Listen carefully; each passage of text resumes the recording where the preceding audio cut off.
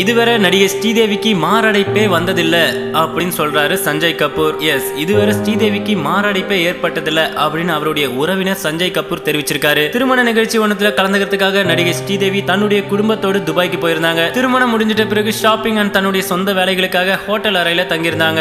ஆனா அப்பா அவருக்கு திடீர்னு மாரடைப்பு ஏற்பட்டுடுச்சு. இதை அடுத்து மருத்துவமனைக்கு கொண்டு போன போது அவர் உயிரிழந்ததா தெரிவிச்சிருந்தாங்க. ஸ்ரீதேவினுடைய திடீர் மரணம் திரை பிரபலங்கள், விளையாட்டு பிரபலங்கள், அரசியல் தலைவர்கள், ரசிகர்கள்னு எல்லாரையும் ஆழ்ந்த சோகத்துல அழுத்தியிருக்கு. இதை தொடர்ந்து ஸ்ரீதேவி அவர்களுடைய உடல் நேற்று துபாயிலிருந்து மும்பை கொண்டு வரப்படுவதா தகவல் வெளிவந்தது. ஆனா சில நடைமுறைகள் முடியாம இருந்ததுனால இன்னைக்கு தனி விமானம் மூலம் துபாயில இருந்து மும்பை கொண்டு வரப்படுது. இந்த நிலையில ஸ்ரீதேவியினுடைய மரணம் குறித்து அவருடைய உறவினர் சஞ்சய் கபூர் சொல்லும்போது, இதுவரை ஸ்ரீதேவிக்கு மாரடைப்பு வந்ததே இல்ல. அவருடைய இறப்புக்கு காரணம் அவருக்கு செய்யப்பட்ட அறுவை சிகிச்சைகளே காரணமா இருக்கலாம் அப்படின்னு சொல்லியிருக்காரு. உடற்பயிற்சி, ஜிம்னு எப்பவுமே தன்னுடைய உடலை ஃபிட்டாவே வச்சுக்கிறதுல அதிக அக்கறை எடுத்துப்பாங்க.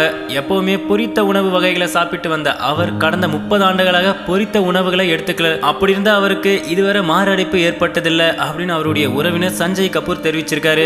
இந்த நிலையில சமீபத்தில் கிடைச்ச தகவல் படி ஸ்ரீதேவி இதுவரை மாரடைப்பு காரணமாக தான் இறந்தாங்க அப்படின்னு சொல்லப்பட்டு வந்த நிலையில இப்போ துபாய் அரசுடைய ஃபாரன்சிக் ரிப்போர்ட் ஸ்ரீதேவி அவர்கள் மாரடைப்பால் இறக்கவில்லை, அவர் குளியலறையில் உள்ள பாத் டப்பில் மூழ்கிதான் இறந்திருக்கிறார் அப்படின்னு சொல்லப்பட்டிருக்கு. அது மட்டும் இல்லாமல் அவருடைய உடலில் ஆல்கஹால் கண்டென்ட் இருந்திருக்கிறது அப்படின்னு சொல்லியிருக்காங்க. அந்த சமயத்துல இரவு பார்ட்டிக்காக தன்னுடைய கணவர் போனி கபூரோட சேர்ந்து 2 பேரும் அந்த பார்ட்டியில கலந்துக்கிறதுக்கு பிளான் பண்ணாங்கன்றது குறிப்பிடத்தக்க விஷயம்.